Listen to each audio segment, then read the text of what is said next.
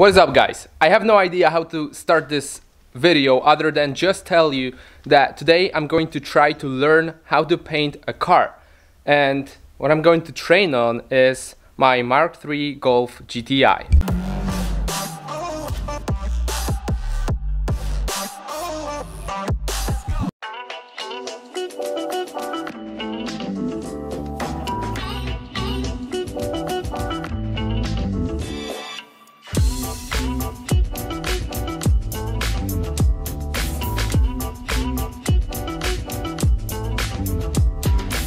I could show you each panel and tell you why it needs to be repainted, but it just does. Clear coat peeling off, rock chips and like dents and scratches, whatever. So what I'm going to do, instead of jumping straight into painting the whole car, is take off the front fenders and paint them. But to do that, I first need to take care of some dents with a body filler.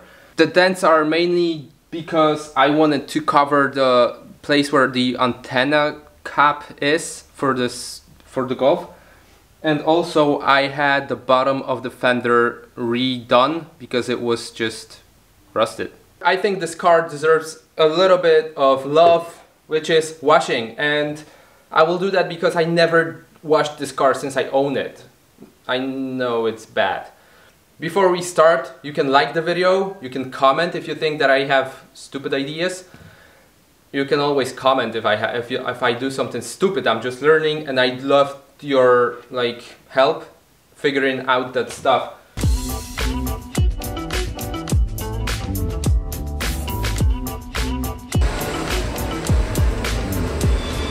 Driving this car gives me so much pleasure that those, I don't know, 15-20 meters that I drove it already put the smile on my face.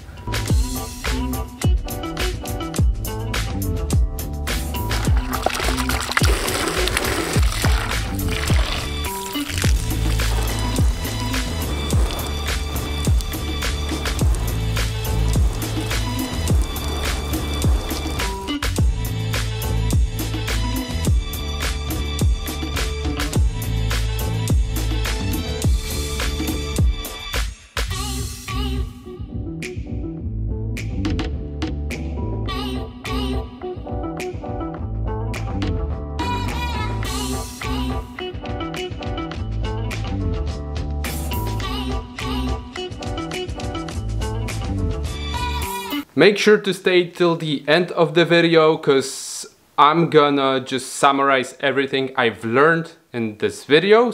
I left the car outside right now to dry. What I'm going to do when it dries is park it back in the barn and sand the panels before body filling it. I'm going to prime them, then body fill, and then sand it smooth.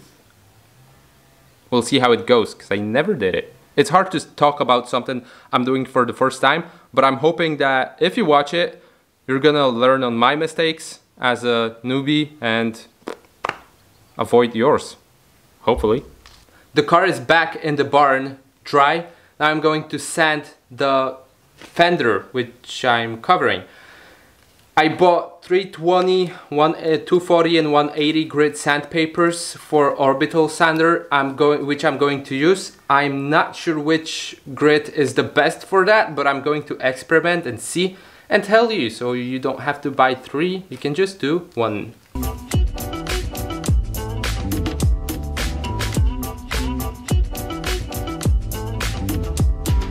.320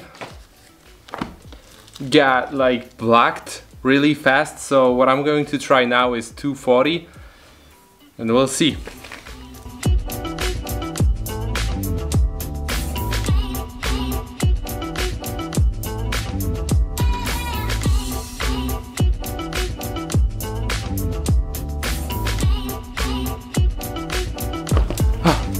Okay, 240 works better, no surprises there. But 240 blacked itself really fast as well. A slight change of plans, because I originally thought that this orbital sander is really shaky and hard to work with, but it's not. So I'm going to take the fenders off the car and drive it out of here.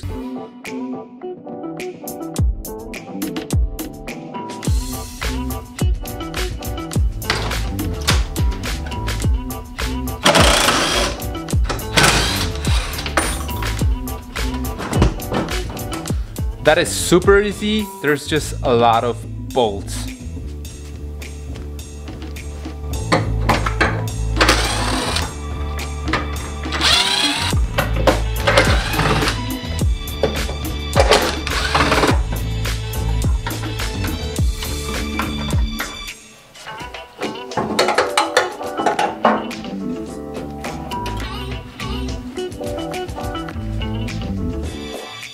Fender is off, let's take care of another one.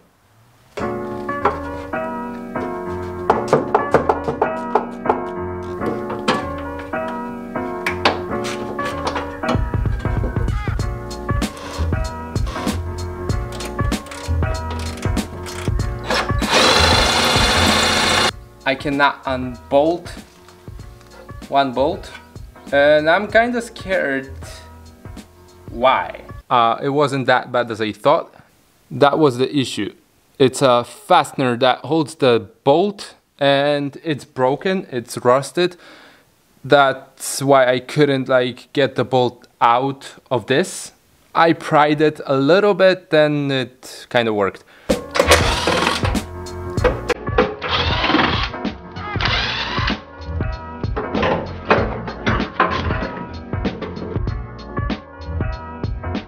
Now I can get the car out of here and have a little bit more space to work on the fenders.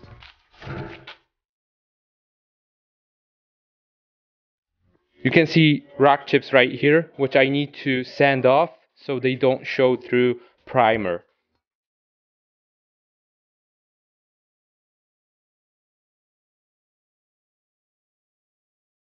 It goes through the paper like crazy.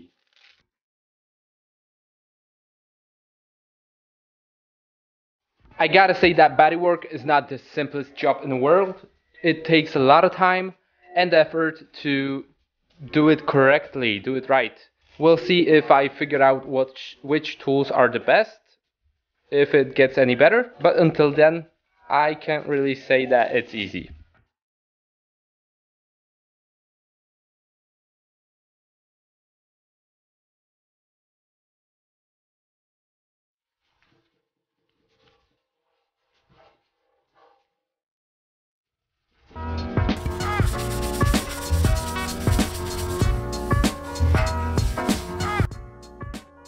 I sanded the whole panel. It took forever. Right now I'm going to degrease it and prep it for primer. Now I'm going to mix the primer and paint the fender.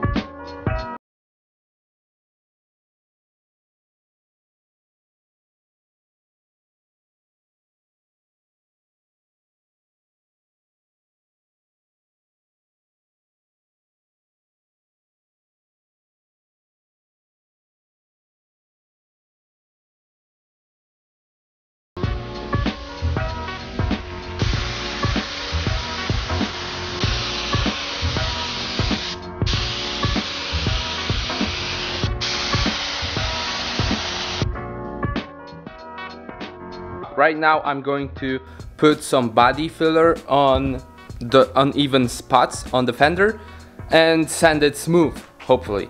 Then I'm gonna reprime it and start putting the color on.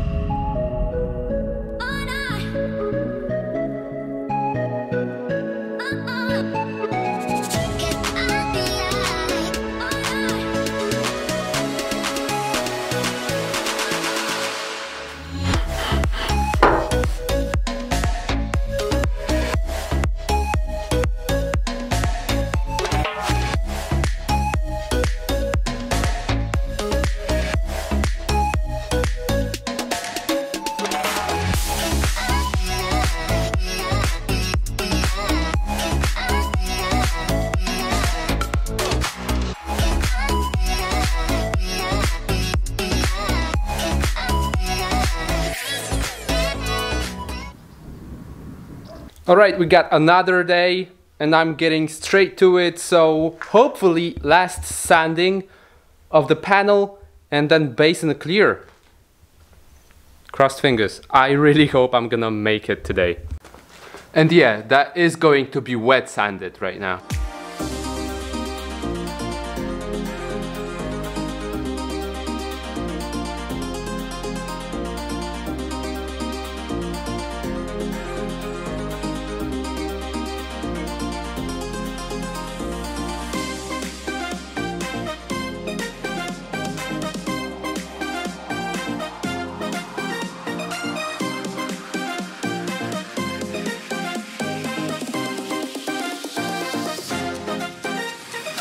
I don't know if it's good enough.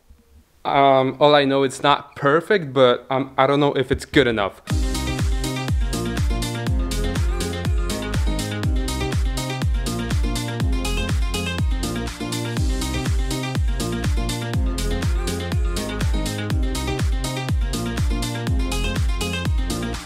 Okay, I'm super stressed right now because it's the go time.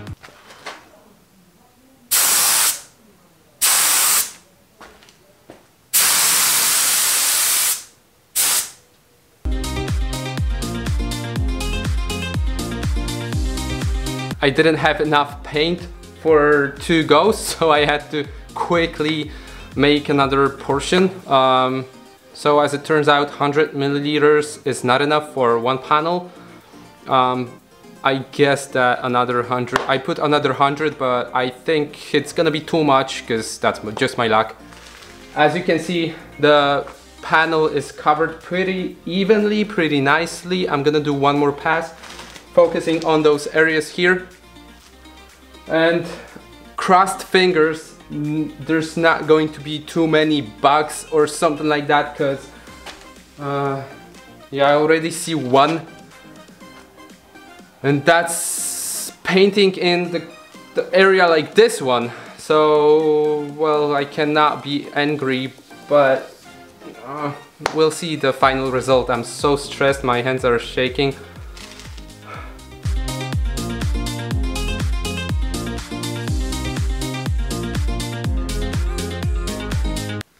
I'm letting it dry, and I don't have too much time. I have to clean the paint gun because what binds together like bare panel and primer is mechanical adhesion, which means the scratches you make while sanding. Same goes for primer with base coat. They have mechanical adhesion. That's why base coat stays on the panel, but you cannot sand base coat, which means you have to you have to bind them other way, and this other way is chemical adhesion. You paint your clear coat on not fully dry base coat. It's tacky, and I have very little time to clean the gun and paint clear.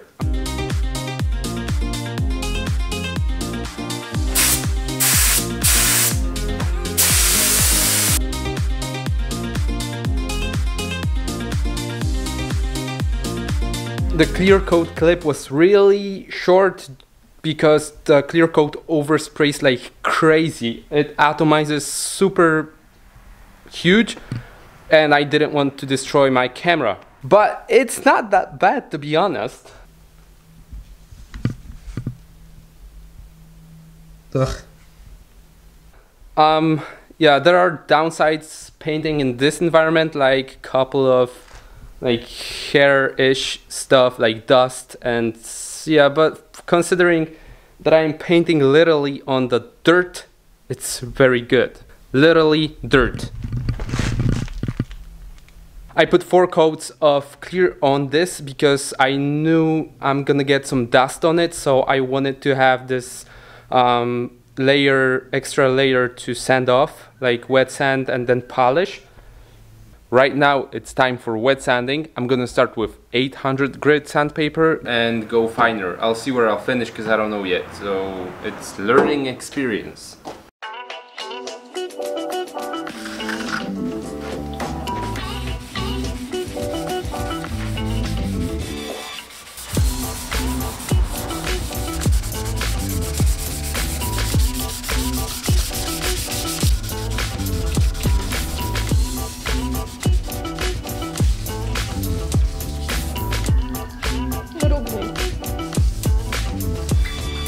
I have finished wet sanding, and right now I'm just gonna let it dry and polish it. And then I'm gonna summarize everything and try to tell you a couple of steps and a couple of tips of things I've learned during this painting process.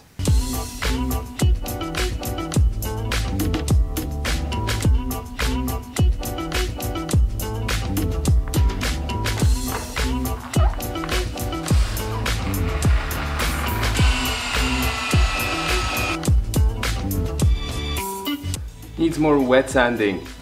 I think I messed up a little because I wanted to wet sand the panel, but I used too aggressive sandpaper. In my opinion, I cannot polish it. I used 800, then 1000, 1800 and 2500 grit sandpapers, and I'm still unable to polish that. Maybe it's me,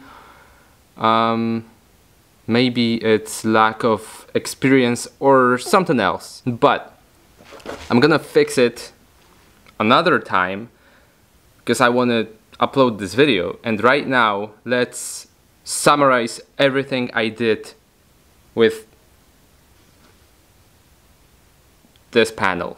First thing you've seen me do is take off the fender of a car, and that is super helpful because you are able to sand it everywhere very easily, and a machine does all the work for you. If you have it, then it's super convenient for you. If you don't, you're gonna have to add some elbow grease to that work because it's really time consuming. I started with 320 grit sandpaper, then went to 240 and I think 180. And to be honest, if you wanna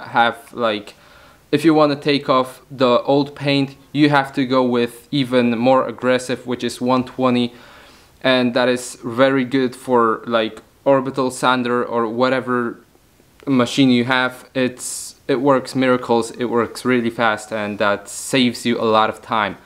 Then it's very aggressive, so after that I would advise you to take 180 and do once over, just to smooth those deep scratches. For priming the car, I used like light gray primer with 5:1 proportions, and I added 20% of reducer to it to make it more like liquid-ish. And for my really small compressor right here and cheap amateur paint gun, that was a relief, because without the reducer, or with 10% reducer, that paint was a pain to lay on, and it went like a Raptor coating or something like that. But it's a primer, so it should be relatively smooth. After the primer, I lightly sanded the surface where there were dents and added body filler. I've heard different opinions about body filler, that you can put it directly on metal and that you can't, but I think it's not a bad thing if you don't. So I didn't lay it over the metal, I laid it over the primer, then sanded everything smooth and reprimed everything.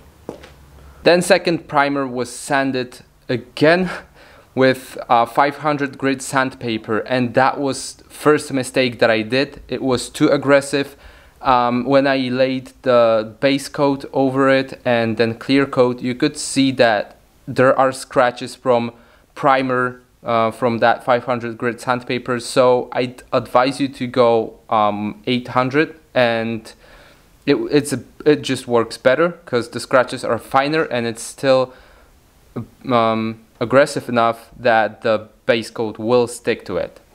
And right now we are already at base coat stage, which you have to lay really thin. It shouldn't be thick because that's the thinnest layer, and it cannot fully dry before you start putting clear coat on it, and you are unable to sand it, you are unable to do anything. So this is crucial for your paint job.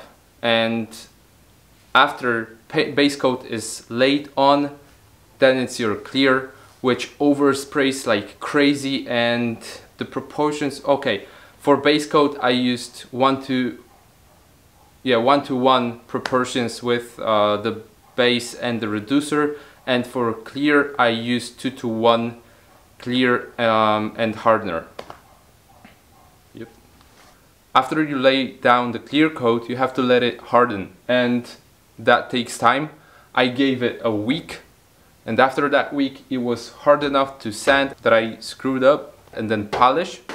Different products take different time periods to dry. Mine was supposed to be ready for everything after 24 hours fully hardened, but I gave it a week because I couldn't come here earlier. W życiu nie gadałem tyle rzeczy na raz. After you wet sand it, you have to polish your panel with dual action or regular polishing machine, and then your panel is ready to put back on the car.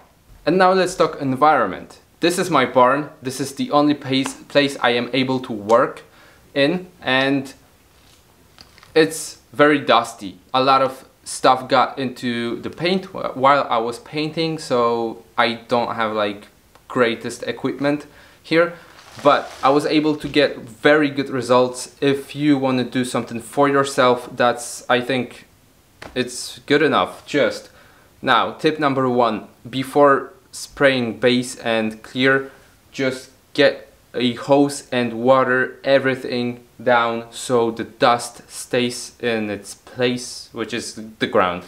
Tip number 2 would be get something like a cardboard or I don't know, plastic, whatever, just so you can practice on it. The spray pattern, everything, like the settings. Just don't go straight into painting, just like spray a little bit on whatever, like I said, cardboard. You can get pretty good, decent results with like a barn, like small compressor and old paint gun. Now, whether it's your first time or not painting a car, stay comfortable doing it. Take your time, don't rush it. It's gonna be good, because whatever happens, you can always repaint it again. And repainting is what I'm going to do with this panel, because I messed up way too many things and I just needed to be better. Now, I hope you liked this episode. If you did, give it a thumbs up, subscribe if you want to. Stay safe, hydrated, have fun, and bye. Bye. Bye.